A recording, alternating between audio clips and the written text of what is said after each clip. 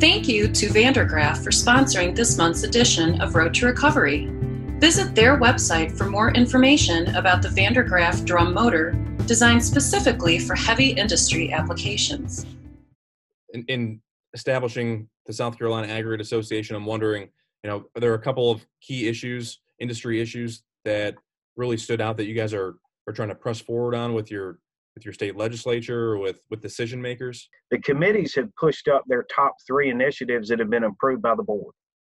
And so those initiatives are in play, and we've been able to move the ball forward, really, despite COVID. And the first is really with the technical committee and product promotion. We have a base promotion going now with the DOT for a finer base to be spec'd by the DOT to help us better balance our fines, which is very difficult for most of the facilities throughout South Carolina, is just balancing fines production with clean stone demand.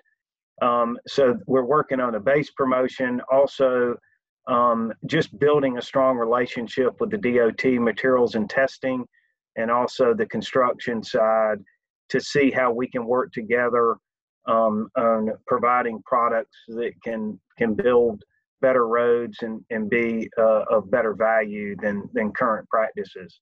So that's going well. And again, the environmental committee, they have done well with DHEC and working on their initiatives.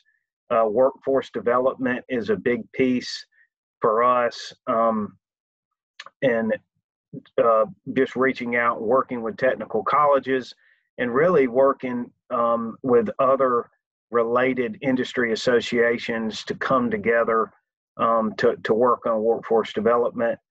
And also, just looking for training. One of the big issues in our industry is training new employees with safe work habits and efficient operation.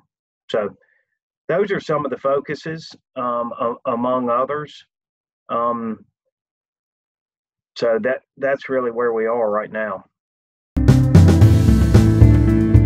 Thank you to Vandergraaf for sponsoring this month's edition of Road to Recovery. Visit their website for more information about the Vandergraaf drum motor, designed specifically for heavy industry applications.